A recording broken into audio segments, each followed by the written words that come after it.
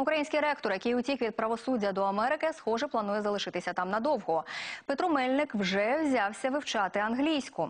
Про це повідомив його адвокат Руслан Місюна і додав, що екс-керівник університету податкової служби найближчим часом не збирається до України.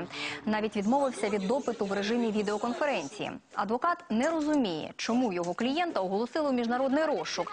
Адже прокуратурі відомо, зараз Петро Мельник у місті Сент-Маркос у Каліфорнії. Раніше у Генпрокуратурі висловили сподівання, що США або видадуть Мельника Україні, або вишлють втікача за межі країни.